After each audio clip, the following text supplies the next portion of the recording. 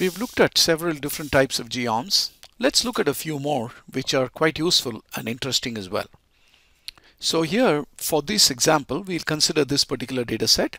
So this is a data frame that has two columns X and Y, and you can see here the X values are 3, to XY values are 3, 2, 1, 4, 5, 6, and each row has a corresponding label. You'll shortly see why we are using this. Okay, so this is the data frame. So we created this particular data frame using this code. We said df is data.frame. That's the function you use if you want to create a data frame from scratch, as opposed to reading it from a CSV file, which is what we have done mostly. But you can create data frames in code, and this is how you do it. So the first column is X. So we say X equals C315. No wonder you've got 315 showing up here. And then we've got Y is C246. And you've got 246 showing up here, and the label is the three strings A, B, and C, and that's what you're seeing here. Okay, so when you create a data frame using the data.frame function, you will specify the column names optionally really, and the values in each of the columns. Now this is a little cumbersome because it's a little non-intuitive. Normally we like to look at data frames as rows, and there's another way to create a data frame using a different syntax. We will look at that later on in the course. For now we'll just stick with this. So that's the data frame we have, and again I'm showing it here for convenience, and we show you some code here. So what we are doing is we're saying P, we're just creating a ggplot with this data frame as the data, and the aesthetics XY map to X and Y conveniently. It just so happens that the names of the columns X and Y just match the names of the aesthetics X and Y. Okay, that's just a coincidence. I could have called it A and B also. And the label aesthetic is mapped to the label column. It's just a pure coincidence that the column names X, Y, and label actually correspond to the names of the aesthetics as well that we use. Okay, so maybe I should have used something different. Okay, so now what we are doing is we are saying labs X equals null, Y equals null. Basically what we are saying is, for the purpose of this plot, I don't want any labels on the X or the Y axis. So this is an easy way to suppress the labels on any of the axes. Okay, there's another way to do it, and we show it differently in other places, but this is just, that's what this line is doing. So therefore on the X axis you will only see the tick marks and the numbers or whatever is associated with the tick marks, X and Y axis, but you will not actually see the name of the variable that is plotted on each of those axes. That's what it does. Okay, so this suppresses the X and Y axis labels, and then we are using a new function called theme. And the theme function is used to control lots of different things on a plot, things like plot title and so on. So in this case we want the plot's title to have a text size of 12. Okay, so that's what you're saying here by saying theme plot.title equals element underscore text size equals 12. So we want a 12-point font for the plot's title. Okay, so all of this information is stored in the variable called P. Notice that so far in this plot we have really not indicated any geom at all. Okay, so if you were to try and display this plot, you will see nothing, right? Because there is no geom for the system to actually show us anything. But we are not trying to show this at all because we are assigning it to a variable, which means the system will not even try to display the plot to us. Okay, so the code that's going to come on the following slides, we will do various things with P, and we'll get different plots that are displayed.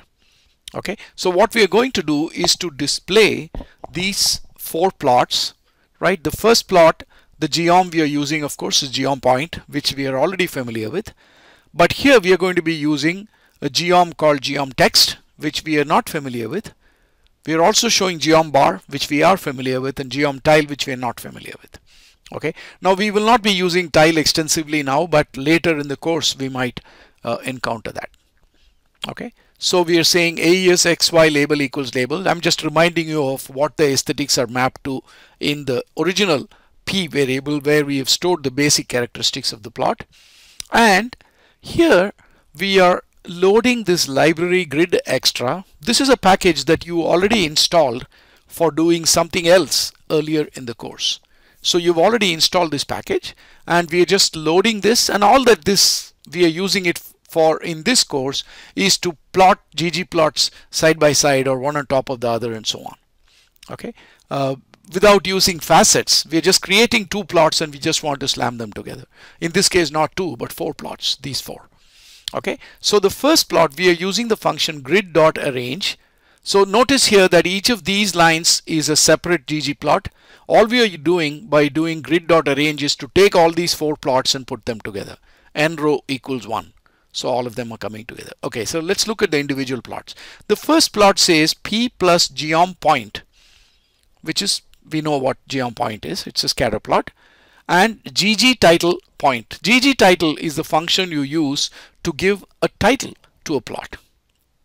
Okay, and of course when we say gg title point, point is going to appear here, and the font size of this we had already set with the theme option in the previous page. Okay, so the first line of code resulted in this plot. Okay, so the title are just indicating what kind of a plot it is, that's all. Okay, so this is no wonder this point occurs here, because the first one says x is 3, rather this is 1 4. Okay, this point is actually the second point. X is at 1, y is at 4, the point occurs here. This point is the 3 2, that's the first point here, and this of course is the third point. Okay, so we understand very well why the points are where they are. You should take a close look at the data and make sure that you can read the coordinates of each of the points and see that it corresponds to one of these points. Okay, so in the second plot, this is geom text. Okay, so here we are doing geom text, gg title text. So therefore the title is text. And what geom text does is it takes the x and y coordinates to position the point, and instead of putting a point out there, it puts whatever is the label we have mapped to. In this case we've said label equals label, and therefore the labels are A, B, C, and sure enough you see the label A here because we know this is the first point, label B there, that's the second point, and label C there. Okay, so you can use geom text, and then you can use the label aesthetic to position some text on the graph instead of a point.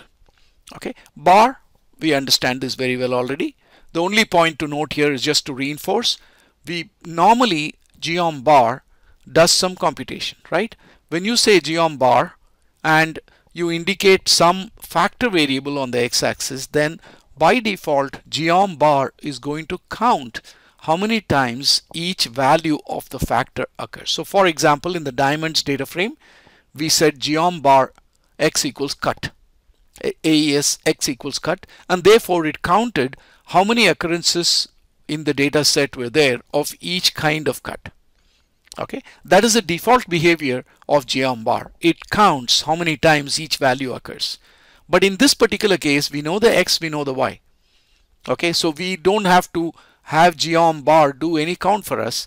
Therefore we say stat equals identity, which means don't do any counting, just plot it as it is. And therefore you see the point here, right? This is the first point, 1 4. Okay, that's the second point. 3 2, first point, and 5 6 is the third point. This is 5 and the height is 6. Okay, so it's using it's putting these on the x-axis, and it's putting the height of the bar is determined by the y-axis. Okay, geom tile, what it does is it puts a tile which is centered at these appropriate points, right? So if you look at the center of each of these tiles, you will find that this corresponds to the center of this corresponds to the first point, this second point, and that the third point. Okay, so we can use these as well. Of course, in this course, bar we've already used extensively, point we have used extensively, text we will start using it for annotating plots. We'll use it extensively, in fact, in the following videos. And bar, of course, we've used it quite a lot. Okay, so let's look at some more plots.